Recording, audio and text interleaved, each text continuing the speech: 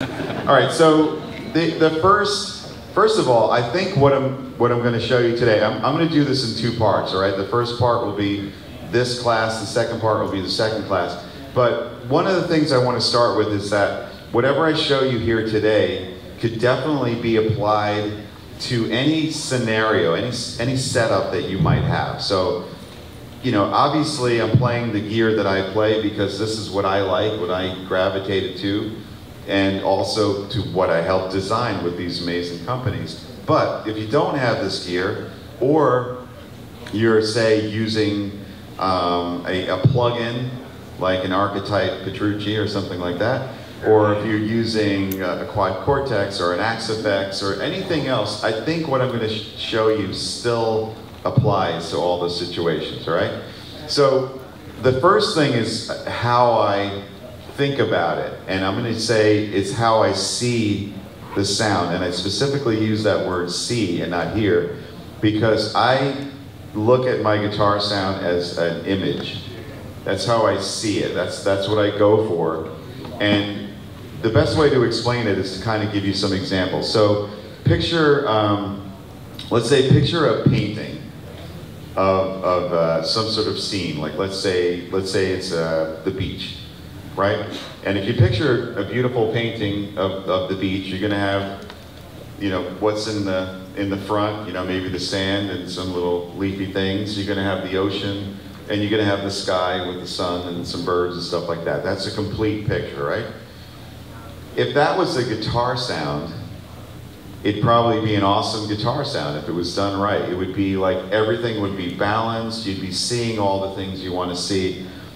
Now, if that was a guitar sound, but the painting was all beach, really close up, something would be out of whack, right? It would be like, I don't know, you know, maybe the equivalent is that it would sound too dark or too bassy or whatever.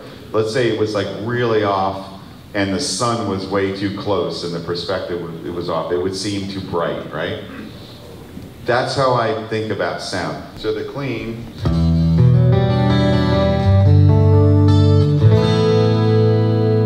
usually I kind of mix it with the clean sound.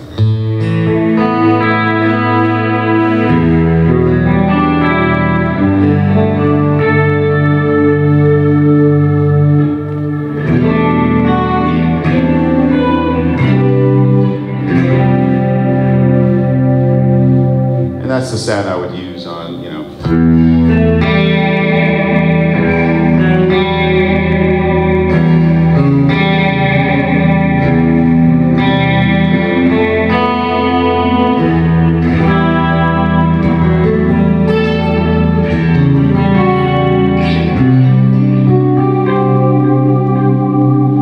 Right, so that's one sound there. The second sound is, of course, when I was talking about the main rhythm sound. And usually, and this is actually, I guess, lesson number one, I see people make a mistake with this all the time. So it might be a taste thing, but I'm just going to put it out there. I think the crunch sound is your main rhythm sound, and the style of music I play is more metal, right? So I'm kind of coming from the metal perspective. If you don't play metal, maybe this doesn't apply. But for me, that sound should be dry. No, don't put reverb on there. That is mistake no, number one. No reverb, no compression, no noise gate. I know a lot of people like to use noise gates. I don't use them because I think it kind of, I think it plays with the dynamics, the natural dynamics that the amplifier has. But, you know, if you're playing a style that's very stop and go and you need a real heavy sound and you need to have that gate, I'll let it pass.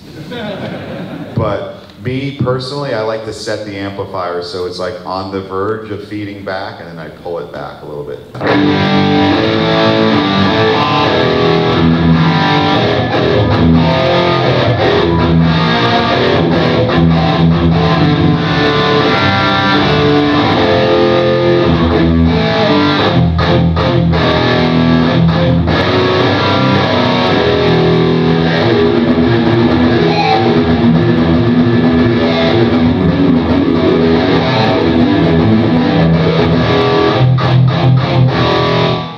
Okay?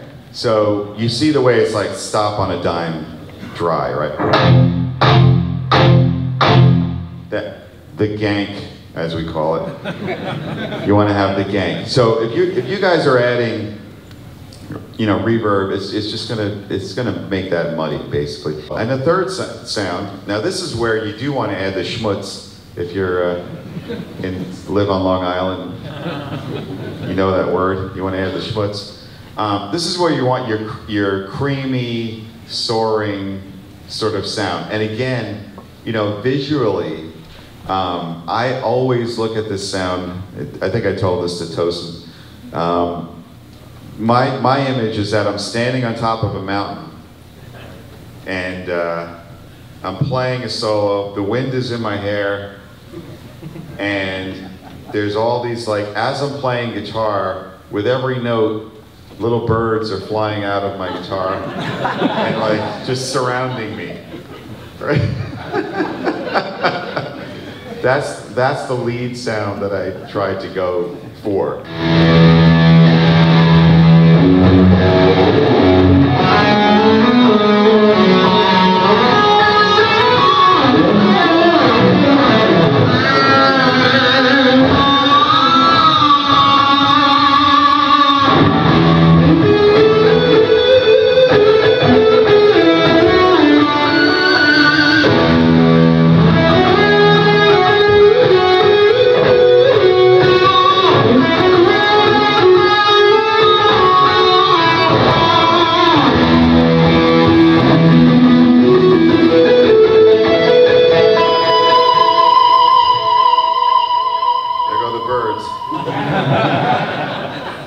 Right? So you can hear the difference between the three different sounds, right? I'm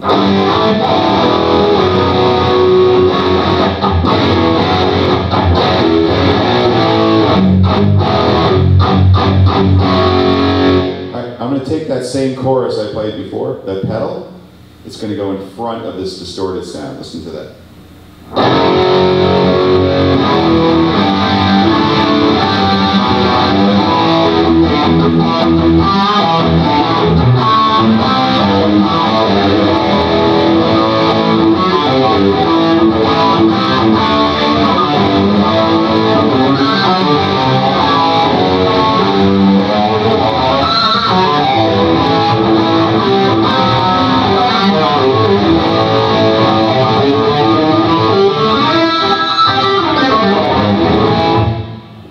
So you guys hear what's going on now. The pedal didn't sound like it did before. I actually think it sounds kind of cool.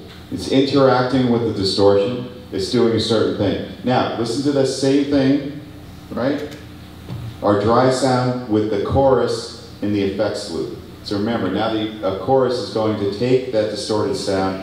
It's not going to interact with the distortion or anything. It's just going to apply the effect. Excuse me, apply the effect to the sound. So here we go. So here it is without anything.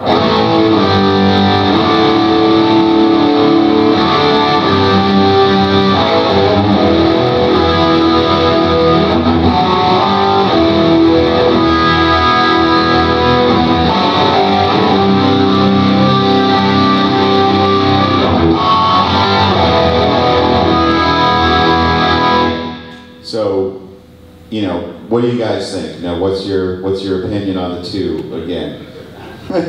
Wow, everybody's going to. So he says 1. You're saying 2. You're saying 1. You're saying 2. It depends on the song. It depends on the application. It also depends on your taste. He's saying 1. So this is really great. I love this. I love that there are different opinions because everybody's different, and your application is going to be different. And you know what? I use both of them, to be honest with you. It depends on what I'm doing, right? If I'm doing something like I just played, where there's these big chords, I'm going to use 2 because that's going to make this huge sound. If I'm doing something, you know, like last night with Zach, I was actually doing this. I was using a Boss Waza CE2, which is just a chorus pedal, but like with the rate really high, to kind of get like that Zach vibe. So that sounded like this. So here's a dry.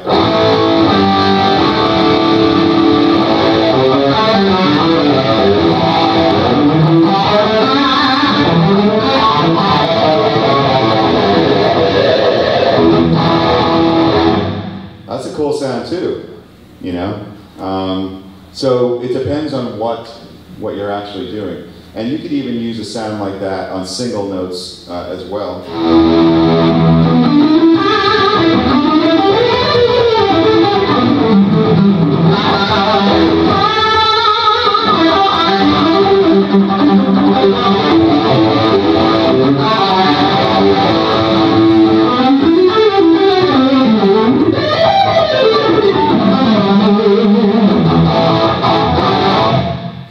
That's a cool sound as well, and that might actually even be more applicable than doing that whole after chorus effect.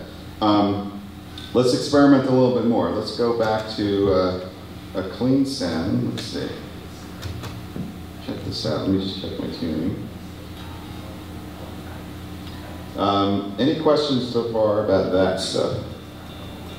Yeah, go ahead. You talked about the effects loop. What exactly is that? Okay. He's asking exactly, what exactly is an effects loop? So, not all amplifiers, but most amplifiers, especially the more modern ones, have what's called an effects loop. So, what you'll see, besides what's on the front of the amplifier, like, usually you have drive or gain, volume, treble, bass, mid, presence.